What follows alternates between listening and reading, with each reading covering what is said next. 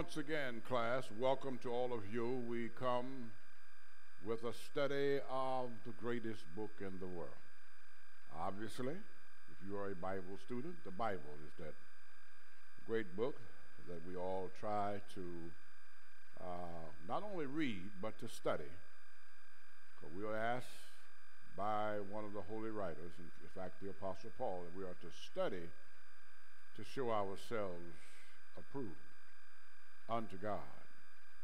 And not only do you need to read the Bible, you need to study it and apply it to your life. So it is, the Bible is information, and then you kick in application, and then you turn on participation, and you'll find that your life can be a lot better. Can be a lot better. I'm Terry Atwater, Minister Emeritus of the North Shore Church of Christ. Our minister is Brother Brooks Griffin, and certainly you need to come out and be with us in our services, and I think you will be, once you come to our service and fellowship with us, you will never be the same. You may not ever come back again, but you will remember your period of time with us. It'll be imprinted on your brain, and then you will have that desire to return again in the future. So come and be with us on Sundays, Lord's Day, 9 a.m. We began with devotion, worship, and classes. We have classes for all ages, from the nursery class right on up to senior individuals in the pastoral phase. And also on Wednesdays, we have live Bible classes, 9:30 in the morning, taught by our beloved brother Ronald Roberts. As a matter of fact, when I began my ministry, Ronald was about some 20 years old. And of course, he's now handling that particular class in the morning. And in the evening, one of our elders, Brother James Slay, is the senior teacher of that particular class, doing just a marvelous, excellent, substantive job. So you ought to come out and study in the middle of the week. As a matter of fact, you need to fellowship with like people, with those who are New Testament Christians. You need to fellowship on the Lord's Day. You need to fellowship. Then you get another refueling in the middle of the week. And, of course, get involved in our ministries. So you need to be doing something for the Lord on 7 days a week. The Lord takes care of you 7 days a week. He allows your heart to beat and your lungs to respirate and your digestive system to work. Your circulatory system is working. And so the Lord is working with you 24/7. At least you can do is give the Lord something every day. On yesterday, we all were caught up with the eclipse. That's the Lord doing his work, when the moon comes between the earth and the sun. That happens frequently around the world at various locations. And, of course, we all got excited about it here in the United States because we were able to see something that is unique about nature. Everything about nature really is unique. It's unique just to see the rain. See the rain come and the rain go. See the snow come and the snow go. See the sun rise. Everything about nature is unique. Even the birth of a baby is unique. And even the passing of a loved one is unique, because that is the working of the God of heaven. All right. Now, students, you need, in this class, as I always say, you need to have pencil and paper or some type of writing material. And if you got a laptop, that's good. You can get that on. And, of course, you need to have a copy of the Biblos or the Bible. You need the Bible because it is the essence of everything that we do. And because you need to check me, check what I say and what I teach. We all as human beings, all of us as human beings, we have a philosophy, we have an opinion. But your philosophy, my philosophy, your opinion and my opinion has no bearing on our salvation. What has a bearing on our salvation is what thus saith the Creator. What God says, what Christ says, and what the Holy Spirit communicates to us. All right, let's go to the Word and deal with a topic that I think might be helpful to us in our lives. See, there are many things biblically that we do, and we just don't know that we do them. And the problem is we haven't been taught. If you haven't been taught, you just don't know. And you do things out of ignorance. I believe one writer said over in the 17th chapter of Acts that the Lord said at the time of ignorance, God winked, God overlooked, but now he commandeth all men everywhere to repent. When you are taught, then you come out of ignorance and get into intelligence. See, the Lord wants us all to be intelligent and not just ignorant. When you don't know something, you're ignorant of that particular subject. Accept the fact that you are and that somebody can teach you more perfectly. All right, let's deal with this topic. If you have your Bibles, let's open your Bible up to the book of Hebrews. That is in the New Testament. Remember, we have the Old Testament and we have the New Testament. The Old Testament is written, again, I want to say it again, is written for our information. It tells us how things were initiated, how they got started, how the world was created, how we got here, who we are. Information. Whereas the New Testament is our salvation, our justification, our reconciliation back to the Creator. Without the New Testament, there is no forgiveness of sin. There is no salvation. There is no church. There is no shedding of blood by Jesus without the New Testament. So the New Testament is the better covenant. It is the best covenant. The Old Testament is good, but the New Testament is better. So let's open up the New Testament now in this class and go to the book of Hebrews chapter 5. That is our text. I have it written up here on this easel board. Hebrews chapter 5 and verse number 14. I want to give you time to turn there, and while you're turning there, I just say that we are here at North Shore Church of Christ, where I'm in the edifice now, delivering this particular class. Come out and be with us on our campus, and I think you will certainly enjoy yourselves. We are people loving to serve people. That is our general theme and our general motto. We love to serve people in the various ministries. All right, in the book of Hebrews, which is near the end of the New Testament, right before James, Hebrews, James. Right after Philemon, Hebrews, chapter 5, just the last verse of that chapter. It says, well, I tell you what, again, I'm the kind of person that if I'm teaching a verse, you need to get the context of the verse. If you don't get the context of the verse, then what happens is typically we establish a pretext. In other words, I make up in my mind what something is and who's saying it, etc. So I have a pretext, and then I misapply the context of the verse that I'm interested in. So I want to go back to about verse number 12. I'm going to read 12, 13, the last three verses of that particular chapter in Hebrews chapter 5. Now, Hebrews is a beautiful book. This past Lord's Day, I brought a lesson before the church on that book. Brother Griffin was traveling out of town, helping another congregation down in Chicago, the Chatham Avalon Church, where Dr. Harrison is the minister. He was speaking there to assist Brother Harrison, and certainly we had to cover for him back at North Shore. But in Hebrews chapter 5, beginning with verse 12, it says, for the time ye ought to be teachers. You know what it says? When you ought to be, there comes a time when you ought to do some teaching. You ought to be teachers. You have need that one teach you again, which be the first principles of the oracles of God, and are become such as have need of milk and not of strong meat. See, when you are just beginning to read and study the Bible, then you're on milk. It's kind of like a baby. A baby starts out on milk. The baby can digest milk. The baby can allow milk to get into its digestive system easily.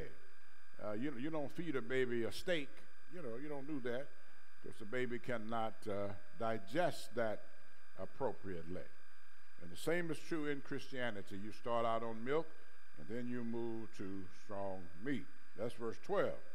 Then he says in verse 13, now by the way, the apparent writer of Hebrews is the Apostle Paul, says, for everyone that useth milk is unskillful in the word of righteousness, for he or she is a babe. Okay? So you're unskillful, but there's nothing wrong with that. I'm not, the Bible is not looking down on anybody. We are at various levels of talent. See, you have some people that are 1 talent, some people are 2 talent, some people are 5 talent. Of course, the real issue is, do you know what your level is? That's the real issue. And when you find out, let's say if you're a 1 talent person, don't try to act like you're a 5 talent person. If you're a 2, don't try to act like you are a 5 or a 1. Just be yourself. Just be, that way somebody can help you to move to the next level. All right, in verse 13, all right, in verse 14, that's our key verse. But strong meat, there you go. Now, when you get to a mature level, but strong meat belongeth to them that are of full age. In other words, the maturation process has reached a more mature, you're more mature, and you're able to handle, you're able to, well, let me put it to you like this, class. If you go to a swimming pool, usually in a swimming pool, there is the shallow end, and then there's a rope across usually the middle of the pool where it's more of a, maybe 4 to 5 feet of water, and then you go down to the deeper end where it might be 15 feet deep. If you're just learning how to swim, you don't jump in 15 foot of water. If you're just learning how to swim, you might just stick your toe in the water and get a feel of what it's like to be in a pool of water, and then work yourself out of what I would call the shallow end, and then you move into a little deeper water, and then once you know how to swim and tread water, and take care of yourself, then you get into the deeper end. So you don't just jump in the Bible when you and drown yourself. You start out in shallow water and get somebody that was willing to be patient with you and teach you. So he says in verse 14, but strong meat belongeth to them that are of full age, even those who by reason of use have their senses exercised. When you get to where you know what you're doing in the swimming pool, then you can not only swim, you can do the backstroke, you can just sit out there in the middle of the pool and tread water. You can, there's all kind of strokes you can do. You can jump off the diving board, do a 1.5 flip, do a 2 flip, do a swan dive. You can do all of that, once you are of full age or full maturity. Even those who by reason of use have their senses exercised to discern both good and evil. There we go. My key word is in that last sentence, discern. Discern. That's a problem in the church. That's a problem in families. That's a problem in our educational system. That's a problem in the government. That's a problem in the United States of America. That's a problem globally in the world, is discern. The discernment challenge is our subject for this particular class. The discernment challenge. So Paul says, when you reach full age, you have your senses exercised, you're able to discern good and evil. Okay? Now, let's see if we can help you with this particular Bible study topic. Let's define the word discern. Because see, sometimes you got to define, one key to Bible study is what I call, and many call, word study, where you study a word. Sometimes in order to get the context or to get the message, you need to understand the words that make up the message, okay? If you don't understand the words, I believe Solomon said, in all thy getting, get an understanding. And sometimes the key to getting understanding is just understand one word, okay? And the word here is discern. Now let's talk about discern.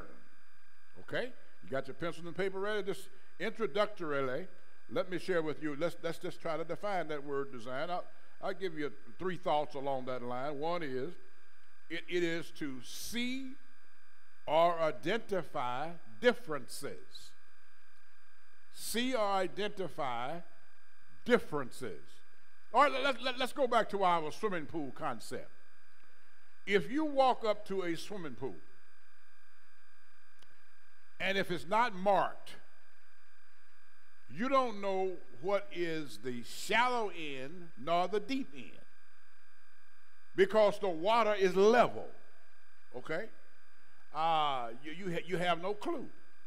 All right, but if you've been around the swimming pool, and if you understand the setup, then you can see and identify the difference between the shallow end and the deep end. Okay? It takes time and effort and the exercising practice in order to be a good discerner. And I don't care how old you are. There are some things you no matter what, you still need time and experience to be a good discerner, to see and identify differences. Or let me use another word. That would be the word distinguish. So in item number 1, you need to see and identify or to distinguish. Distinguish what, Brother Atwater? What do you mean by distinguish? Distinguish good from evil. See, if you haven't been taught, if you haven't been taught what's good and what's evil, you see everything as either good or evil. In fact, you don't even define it as good or define it as evil. You just define it as, I'm just being me. You know, have you heard people say that? You know, I'm reminded of I love my professional engineer, Brother Sims, who works in our media area. Every now and then he might say, I'm just being me. I'm just being me. Okay. There's nothing wrong with just being me. Okay. Sometimes me don't know me. That's just like myself. Sometimes I don't know myself. Okay. And so I need Andre to share with me so I can help. It helps me to know myself. There's certain things I don't know about myself unless somebody else tells me about myself. Okay. So discern means to be able to distinguish good and evil. If one has never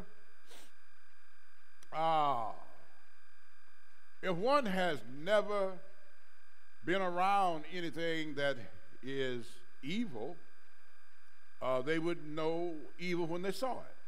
See, some people think that, let me give you an example. January the 6th, back there in 2020, 2021, January 6th, when they went in there and tore up Washington, our Capitol building, those people thought they were doing good. You know, they acted as though they were doing good. Some people even said it was just a tour group, just tourists. They thought they were doing good. They're tearing up stuff, but they thought they were doing good, okay? That's because their consciences, their minds had been skewed and polluted. When your mind is polluted, you don't know the difference between good and evil. All right, or being able to distinguish. Let's use that word distinguish again. Distinguish between right and wrong. Some people don't have a clue to what is right or what is wrong. The former president recently said that the people that are coming across the border, they are polluting the bloodstream of the United States. That's foolishness. That's a fool that says something like that. All right? You can't distinguish between right and wrong. Or, let me give you another example. Distinguish, learning how to distinguish between truth and error. See, sometimes, if you do not have maturity and a maturation in the Bible and the concepts of the Godhead, you will not know what is truth and what is error. You know, I've heard people say this. People say this quite frequently. They say, well, you can be saved in any church. Okay. That sounds good. It makes you feel good. You know, you can go anywhere you want to go. You make a choice, but that's not Bible. That's not Bible. As a matter of fact, biblically, there's only one church in the Bible. That's the church that Christ built. That's it. Christ only built one church, and that was the Church of Christ. He said, "I'm building my church, and the gates of hell shall not prevail against it." All right? And then we find in Romans 16:16, salute you one another with the holy kiss. The churches of Christ salute you. There are congregations of churches of Christ all over. They worship the same way. They practice the same thing. They make the same judgment, have the same understanding of Scripture. All right, so distinguishes another concept of discern.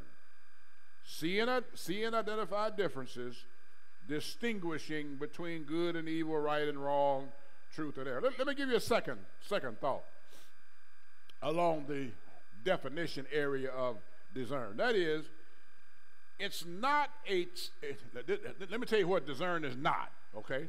Let me tell you what it's not. This will help you, I believe, right? I think it will. All right, it's not a challenge of choosing between the pleasant and the unpleasant. It's not choosing between what's pleasant and what's unpleasant. You know why I say that? Because sometimes that which is pleasant may be bad. You know, there's some things that's pleasant for you might be bad for you, okay? It may be pleasant for you to smoke weed, but it's ultimately bad for you, okay? Just because something is pleasant does not mean that it's pleasing to the Lord, okay? Now, let's go to the unpleasant side. Some things that are unpleasant may be good for you. Let me give you that. There's some medicine you take that's unpleasant. I don't care how you cut it, it's unpleasant. But it's good for you, okay? Let me give you another example. It may be unpleasant to walk into the worship service of North Shore Church of Christ. It may be unpleasant, but it may very well be good for you, okay? So that tells you what discernment is not. It's not deciding what's pleasant and unpleasant. Let me give you another not. It's not what pleases me. See, we listen class.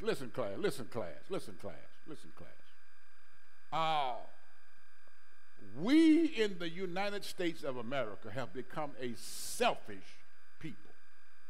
Now, right now, we're arguing in the Congress, the House of Representatives, where mainly Republicans are arguing of whether to assist Ukraine militarily and financially. We're arguing about that, okay? It's not what pleases me. See, discernment is not pleasing me. But what is it then? But it's that which is best for me, okay? In other words, it's not what pleases me, but it's that which is best. See, sometimes the things that please me is not best for me, okay? So it's that which is best for me, that which is best for others, that which is best for the church, that which is best for the family, that which is best for the school, that is best for the community, that which is best for the nation. It's not what's best for me, but it's what's best for the nation, or that which is best for the gospel, okay? So that helps you to understand a little better of what discernment is not. It's not pleasing me, but it's that which is best for me or best for those that are around me. Let me give you a third thought on this as we try to define discernment. Great men, all right, let me say this to you now.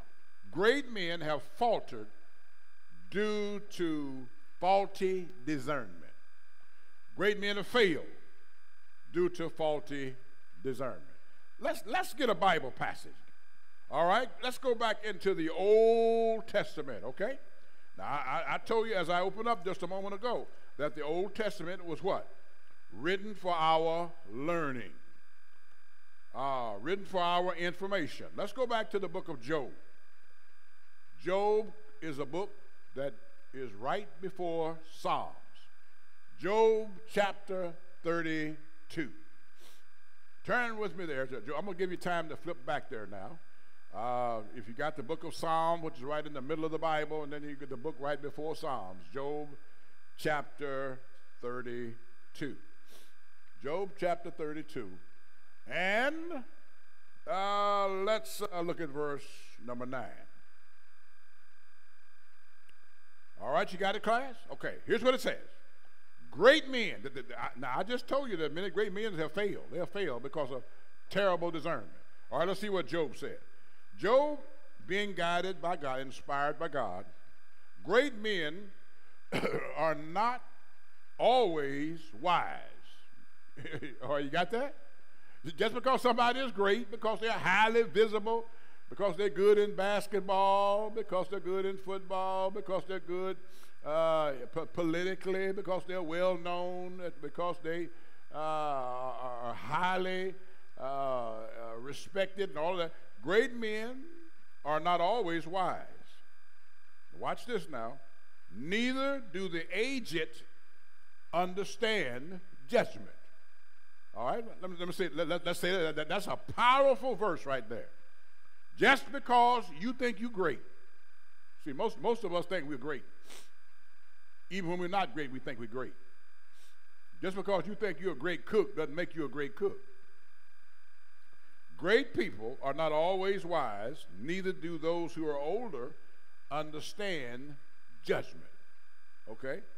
So that's a concept of discernment to help you understand discernment. Now, class, let's move into some facets of this discernment challenge, okay? Let's talk about good and evil. Let's talk about good and evil. Now, we're living in what I call contemporary excuse me, contemporary times. This is when the majority of us act as a God to ourselves, okay? We act as a God to ourselves. Let me write it up here on the board for you.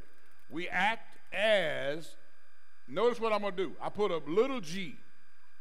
We act as a God to ourselves, okay? We act like we're God. Now, there's nothing new about that, because you know what? When Satan came to Eve, Satan told Eve that she would be as little g God. Over there in Genesis chapter 3, around verses 5 and 6 in there, that she would be like God. And you know what? We still act like that now. We got people in church that act like they're little God. They get a little nasty attitude. Little God. Well, you didn't tell me. You didn't tell me. I'm God. I'm God. You got to tell me something. Okay. We act like we're God. Okay. Now that's true of all of us. That's true of me. There are times I act like I'm a little God. Okay. And we got to get out of that. See, good and evil. The majority of us act as though we're God to ourselves. Now watch this now. Watch this, class. Watch this now. If this little God status, were true, if it were true, no person would choose to do wrong. Okay? If we all were little gods, nobody would do wrong. Okay? Now, you know, class, we have wrong going on everywhere. Wrong is going on in the church. Wrong is going on in the school. Wrong is going on in the family. Wrong is going on in your car. Wrong is going on in your house. Wrong is going on everywhere, okay? But if we all were little gods like we think we are, nobody would choose to do wrong, okay? Let's go back to the Old Testament for a moment. All right, let's go to the Old Testament for a moment. Go back with me to the book of Proverbs. All right, now, a while ago we were in Job, right? Now, just go right over to the book of Proverbs. Job, Psalms, then Proverbs, okay? Proverbs chapter 14. And let's look at verse 12. I love this verse. I love this verse. You got your Bible? Highlight this in your Bible. Make this a concept of your life. Proverbs chapter 14 and verse 12. You ready, class? Let's read it together. Let's read it together. There is a way which seemeth right unto a man or a person, and the end thereof are the ways of death. All right, let's read that again now. There is a way that seems right unto a man. That's a man or a woman. That's generic. But the end thereof are the ways of death. Let me give you an example now. Miss Eve, as pretty as Eve was, as pretty as she was, I know she's pretty. I know she was a pretty thing. I can see Eve right now. She probably had a weave. She probably had some long eyelashes. She probably had on some good makeup. She had them long dangling earrings.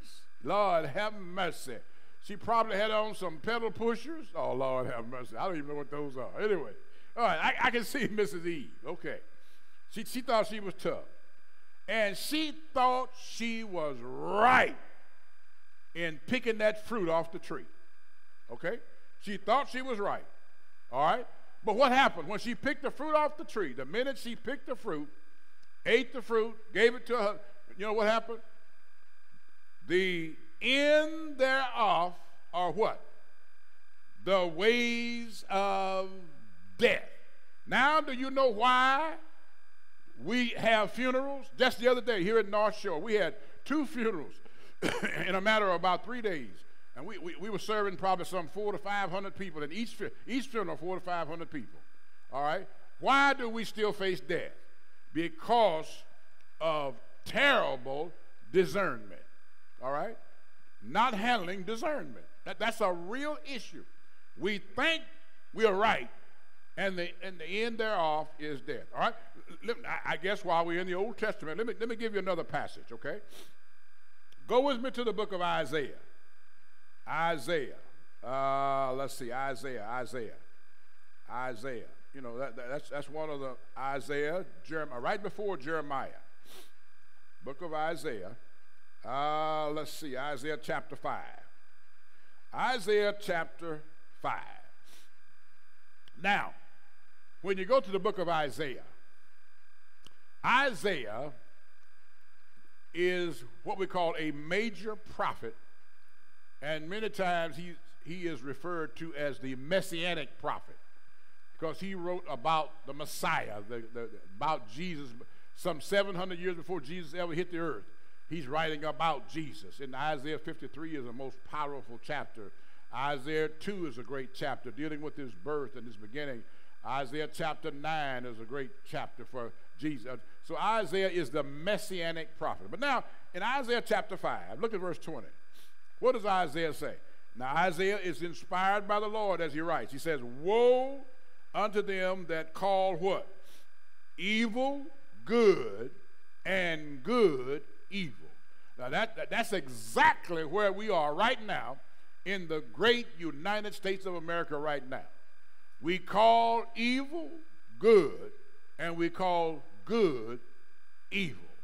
See, people now, they call fake news true news, and true news is fake news, okay? That's where we are. That's where we are.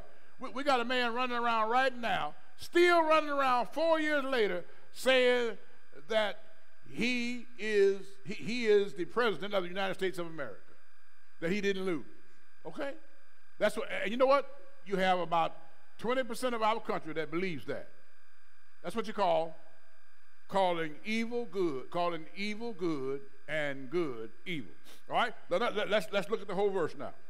Woe to them that call evil good and good evil, that put darkness for light and light for darkness, that put bitter for sweet and sweet for bitter.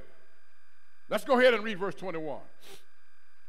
Woe unto them that are wise in their own eyes and prudent in their own sight. Okay? Let me say something to you. Your eyes, your sight can play tricks on you. So be careful of what you see in terms of your discernment. All right? So good and evil. The right or wrong of a situation is not just a matter of personal thinking. In other words, let me help you out this way, class. I know, we got some people that think that, well, see, I have education. I have a degree. I have 3 degrees, okay? All right. Well, that's well and good. I might ask him a question like, if you got 3 degrees, what temperature is your head right now? Okay? Just because you have degrees doesn't mean that your thinking is right. All right? But see, the right or wrong of a situation is not just a matter of personal thinking. Keep that in mind, okay? Now, it could be said,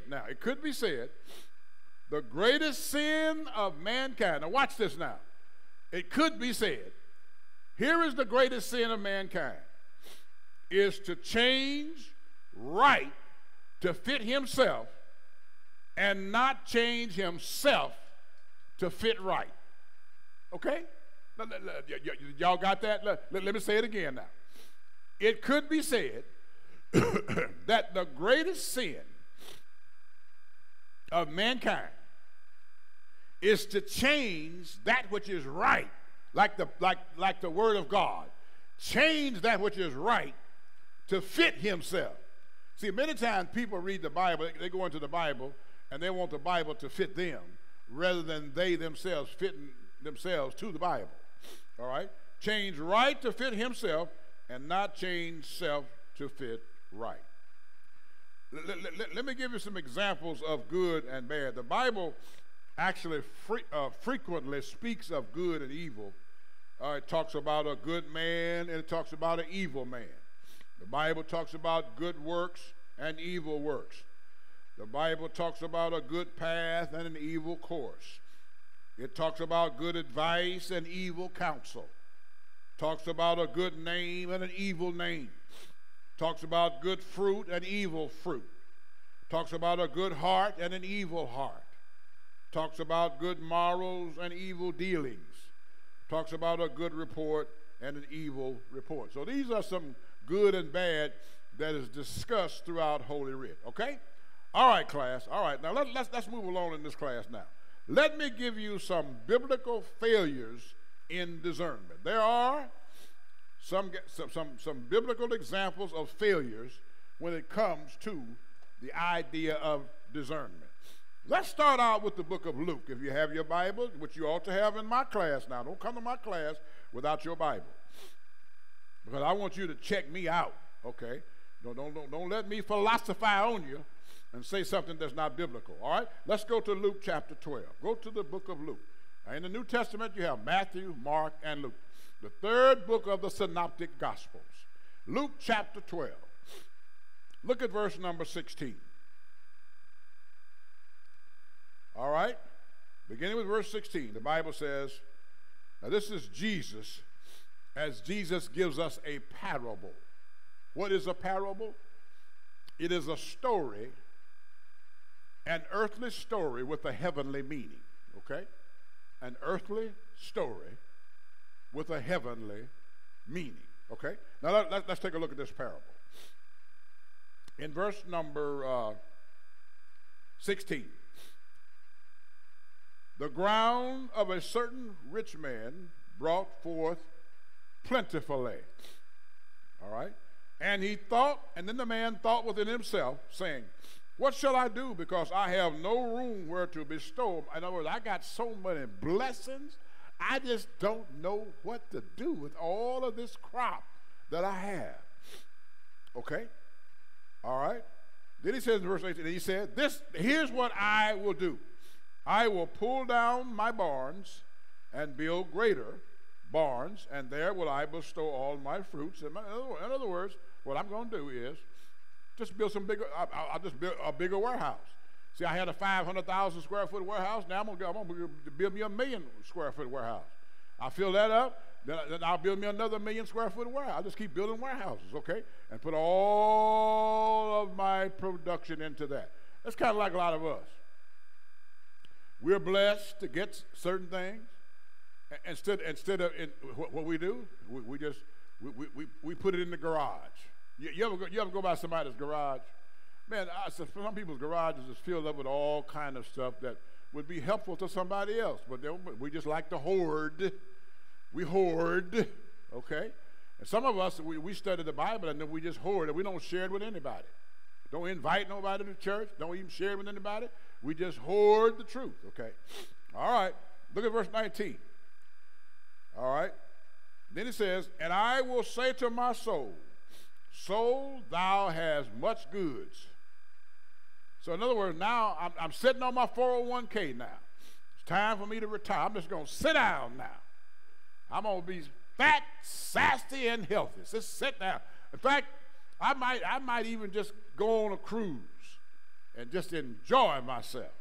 All right, that's what he said. Take thine ease, do what? Eat, party, drink, and be merry. Just party, party. All right? Now look at verse number 20. The first word in verse 20 says what, class? But. Now, anytime in the Bible you see but, something is getting ready to happen. But God said unto him, man, you are nothing but a fool, thou fool. This night thy soul shall be required of thee. Then whose shall those things be which thou hast put in your warehouses? Okay? Let me give you two lessons here of this fool. And you know what? A lot of us have fit into that category in our own lives. All right? Category, here's the first thing that makes us a fool, okay, in terms of our discernment. Number one is we leave God out, okay? That's fool number one. We leave God out. You know, it's amazing. Do you know some people, when the Lord's day comes, that's the day we are commanded to worship, do a complete worship of the Lord. We'll start doing our own thing. We got to travel and all this kind of stuff and so on, and we don't even think about worshiping the Lord. That's a fool. Anytime you leave the Lord out, you are a fool. Okay? Got that? I'm not calling you a fool. Heaven is calling you a fool. Okay? All right? That's point one. Number two, you put trust in your inventory of storage. In other words, you put trust in your children. You put trust in your job. You put trust in your jewelry. You put trust in your house. You put trust in your car. You put trust, I got to take my baby to the, we put trust everywhere but where it ought to be. That makes us a fool. Because everything we have, it is God who gave it to us. Okay? And that makes us a fool. All right? So that's the rich man who was called a fool. All right? That's a guy who failed in his decision making. All right, let me give you another one. Since we're in the book of Luke, let's just back up one chapter to chapter 10. Back up to Luke chapter 10. Yeah, Luke chapter 10 and verse 38. Just stay in the book of Luke, okay? Go to chapter 10 and verse 38. All right, let's read this together, verse 38 to 42. Now it came to pass as they went that he entered, this is Jesus, entered into a certain village, and a certain woman named Martha received him into her house. And she had a sister called Mary, which also sat at Jesus' feet and heard his word. So Martha had the house, Mary was at the house, and Mary sat at Jesus' feet. Now verse 40, but Martha was cumbered about much serving. She's worried about the food. She's worried about things looking nice, worried about getting all of the tablecloths on the table and getting the nice glasses out and getting the silverware placed right, the fork and the spoon just right. Worried about getting some dainty little napkins and all of that. Cumbered about many things. And came to him and said, Lord, dost thou not care that my sister had left me to serve? She left me alone. There's nobody helping me. You see, sometimes we can be so busy doing what we ought not be doing and then blame other folk for not helping us. Okay? Now look at verse number 41. And Jesus answered and said unto her, Martha, Martha, thou art worried and troubled about many things. In verse 42, but one thing is needful, and Mary hath chosen that good part which shall not be taken away from. In other words, Mary made a righteous discernment. Sit at the feet of Jesus. See, sometimes what you need to do is back away from your hectic, busy, messy, crooked, wicked schedule and just sit at the feet of Jesus, okay? All right? So in this case, Martha's discernment was a failure. All right? Let me give you another. Let's go back one more book. Let's go back to Matthew. Matthew chapter 22. Go to chapter 22 in Matthew.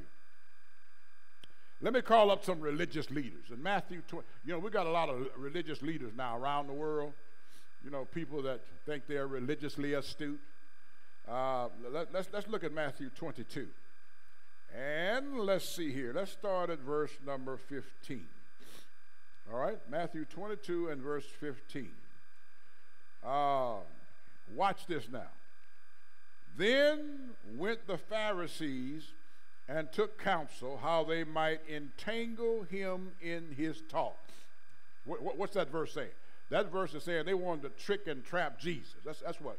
Many times people want to try to trap you and they come out of a strange bag trying to entangle you, and they tried to entangle Jesus. Okay. Look at verse 16. And they sent out unto him their disciples with the Herodians, saying, Master, we know that thou art true and teachest the way of God in truth. Neither carest thou for any man, for thou regardest not the person. In other words, you don't show any partiality. We know you're a special kind of man. See, they want to play that little game. Some people, what they do, they'll puff you up like a balloon and then turn around and stick a pin in you, and then you lose all that puff up, okay? All right, now watch what in verse 70. Tell us, therefore, what thinkest thou? Now here's the question, here's the trap. Is it lawful to go to church on Sunday or go on a picnic? Okay. Oh, no, it doesn't say that. Is it lawful? Is it lawful to go to work on Sunday and miss worship? Oh, no. That's not what it said. Is it lawful to give tribute unto Caesar or not? That's the question. All right. Now, in verse 18, Jesus perceived their. Here's the thing about Jesus. See, Jesus can read the heart. Let me take station identification. Class, may I just back off a little bit? Please do this for me. The Lord knows your intent before you exercise the content. Okay? The Lord knows what's behind your words, your motives, and everything you do. Now, you can hide it from me, or you can hide it from your friends, hide it from your parents, hide it from your spouse, hide it from your children, hide it from your boss, hide it from your teacher. You can hide it from the police when you're speeding, whatever. But the Lord knows your intent. So Jesus said, why, in verse 18, why you test me, ye hypocrites? He called them hypocrites. You're hypocrites. Look at verse 19. Show me the trick. Bring the money to me. Bring the money to me. That would be, that would be. Let's see if I can. He said, bring the money to me. Okay. So they brought the money to him. Okay. Let's see here. I got a quarter here. Here's a quarter. Yeah. Bring the money to me. They brought him a penny. All right. Now, and then he said, now, whose image is on the inscription? All right. So obviously Caesar was on the inscription. And they said unto him, well, Caesar. Then he saith unto them, render unto Caesar the things which are Caesar's, and unto God the things which are God. And when they heard these words, they marveled and left him and went their way. Now, what's the message here? You have what is called deceptive or tricky religious people. And that is a failure in discernment, being deceptive. So we got a topic right now that people are very deceptive on, and that's a woman's health. That's a big issue right now, the female's health. Nobody should tell a female what to do about her health and her body, but her doctor, and if she happens to be married, her spouse can intervene. That's it. No court, no judge, no congressman, no president. Nobody should be involved in somebody's bodily health. Okay?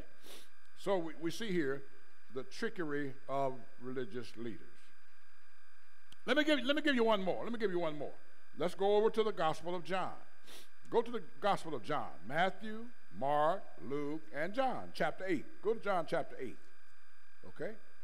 I'm going to give you time to flip over to John chapter 8. Okay? Let's get over to John chapter 8 right quick. Okay?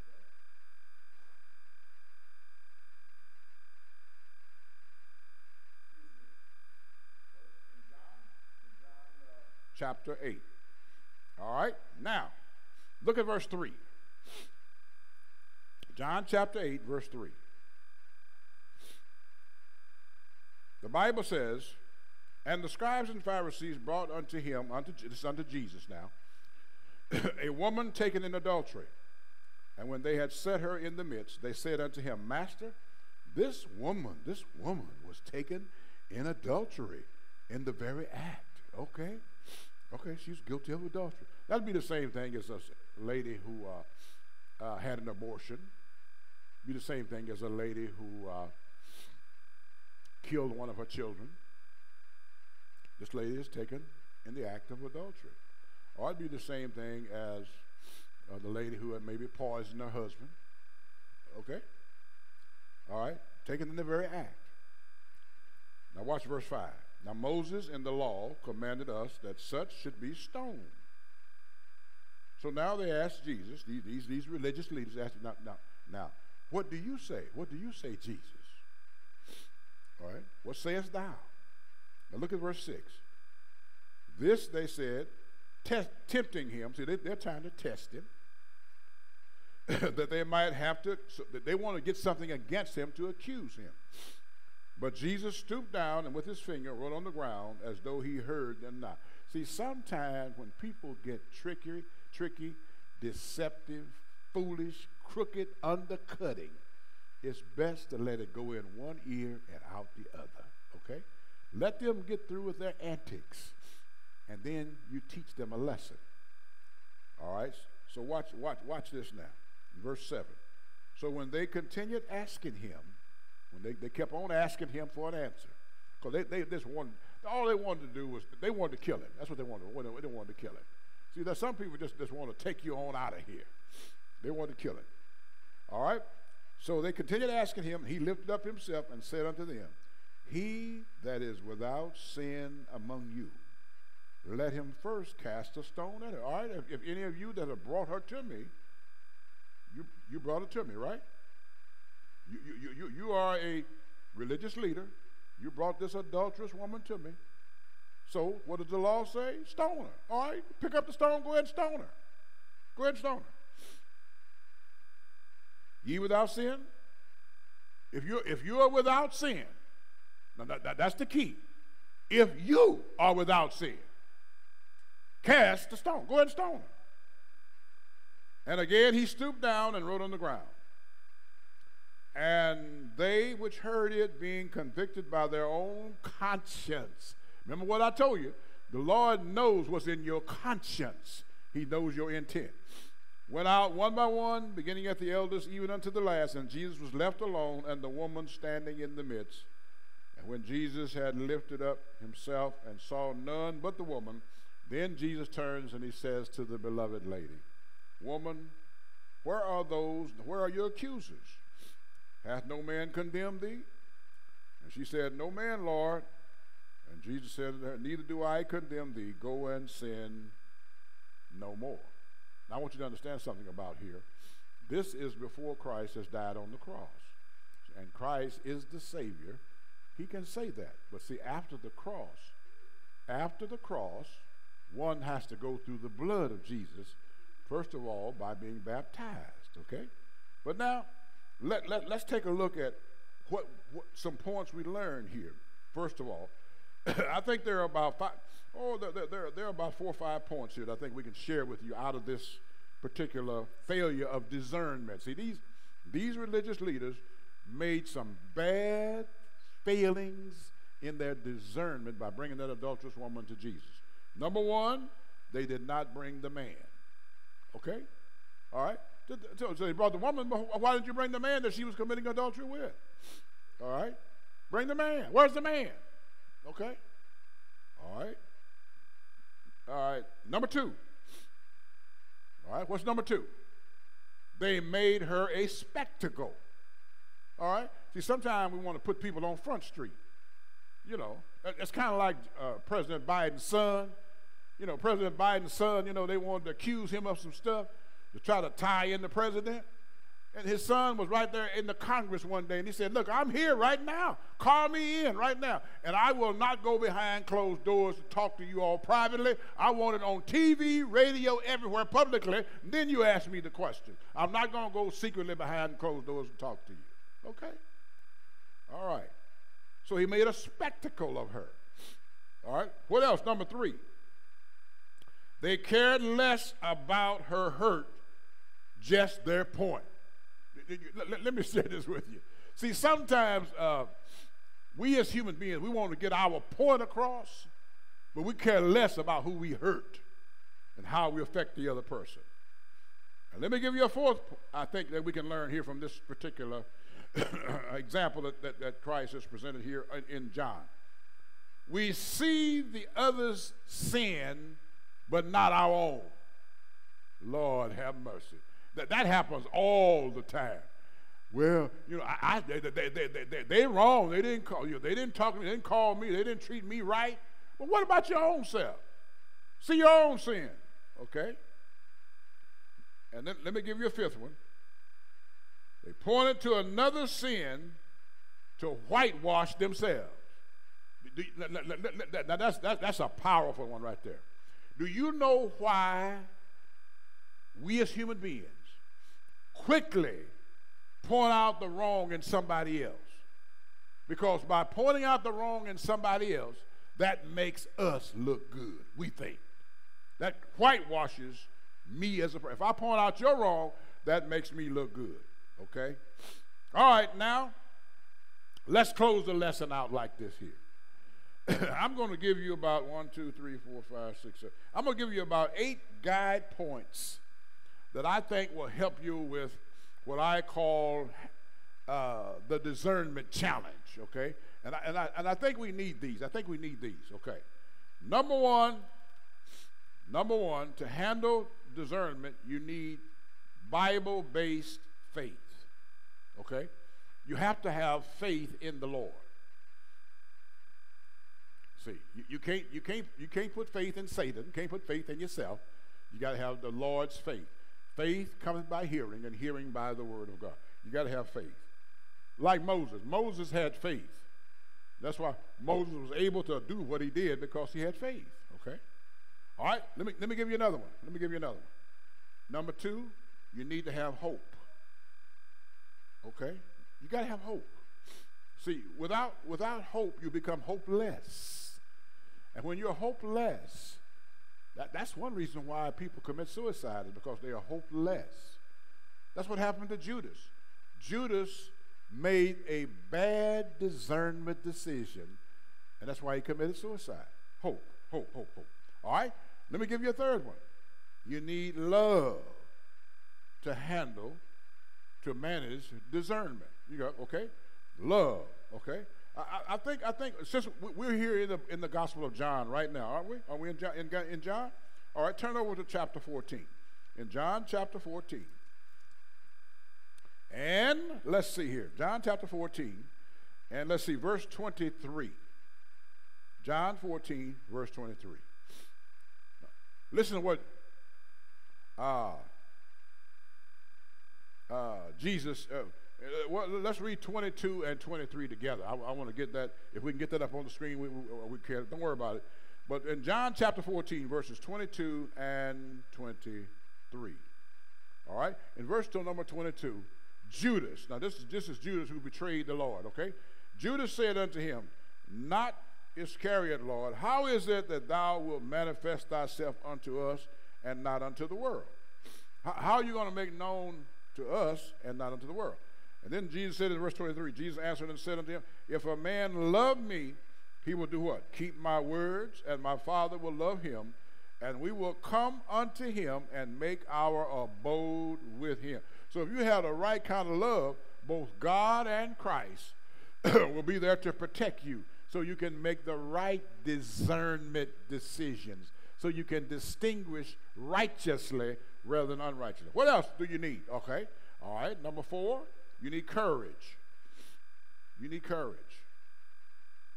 When Joshua took over for Moses, he had to have courage to go into the promised land. And the first thing you had to do, he had to fight. Okay? See, sometimes to get a blessing, sometimes you got to fight for your blessing. But you fight a righteous battle and not an unrighteous battle. All right? What else do we need? Okay? You need, number 5, sincerity. Sincerity. And not deception. You got to be sincere to make right decisions. Sincere about it. You have to have a love that's free of hypocrisy. Okay? All right, let me give you another. Let me give you another. Number 6, you need to have caution. You got to be cautious. You need to have caution. All right? Caution. You got to be careful. You got to be patient. You got to have caution. All right? All right, let me get, all right, that's number 6. All right, I'm going to go over here and put number 7. What's number 7? You need investigation. You know, let me tell you, if I can get that written up here. Investigation. In other words, before you discern or make decisions or distinguish, investigation before condemnation. How many times do we condemn and we don't investigate? Investigation before condemnation. And then, of course, number 8, you need to have principles. Principles. Okay? You need principles. And your principles should be connected to Christ. You need Christ-like principles. Okay? Christ-like principles. All right, class, you got it now? That's the discernment challenge that we have, and it's a real issue that all of us needs to deal with. I want to express my thanks to you for being with me in this class. Let us pray. Heavenly Father, we're so thankful for every day that you give to us. We're thankful for the intellect that we have, where we can make decisions that are under your auspices and by the concepts that you would have us to have, so that we can make righteous decisions that's going to be not only best for us, but best for those that are around us. May our decisions be heavenly based, Bible based, and not feeling based and personal satisfaction. Not about my personal thinking, but it's about what's best for those that are around me. And as we make decisions, we will make those that would be pleasing to you in every aspect of our lives. These blessings we ask in the name of Jesus, we pray. Amen, amen, amen. I'll look forward to seeing you again in our next Bible class. May God bless you, and we'll see you next time.